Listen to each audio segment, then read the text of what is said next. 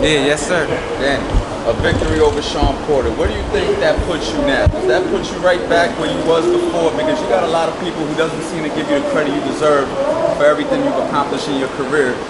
Do you think after a victory with Shawn Porter, you're right back? Yeah, absolutely. I mean, I never left. You feel me? It's just, you know, getting that world title back, and that's it. And I'm always gonna be a top fighter. You know, I give fighters their biggest paydays. You know, I fill up the seats. I get views. So at the end of the day, that's what it's all about.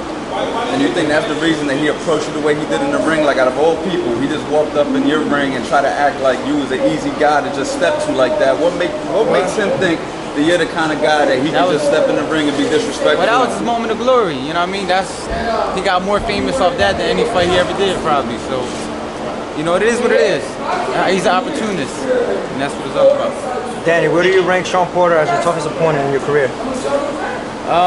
I don't know. I haven't been in there with him yet, but I've been in some big fights.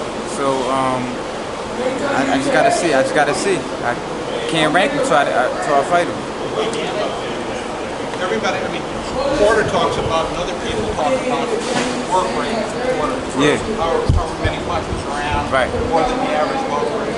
For somebody who's as skilled a counter punch as you are, yeah. I mean, is that just more opportunities for, you know, for openings? Absolutely. Well, you know, in boxing they say the more you throw, the more you open to get hit. So, in all volume punches is not. It got to be effective. If you throwing, that don't mean it's effective. So I'm the sharper boxer, cleaner. I land the cleaner punches. That's more my style, and I throw a lot of punches too. You know, I throw a lot of punches. I throw more than 600 punches a fight, so that's a lot. Right. That's a good thing for you, right? Exactly. So we know we prepared ourselves for 12 hard rounds. I'm the shit. I'm the shit. That's why I'm saying. Little fly trying to get on me. So yeah. So we prepared ourselves for whatever. Shawn Porter is also getting help from Barry Hunter. What do you think about that? Where Kenny Porter is getting other assistance? You know, it don't matter. At the end of the day, it don't matter. I already fought Peterson, so Peterson and Porter, two way different fighters.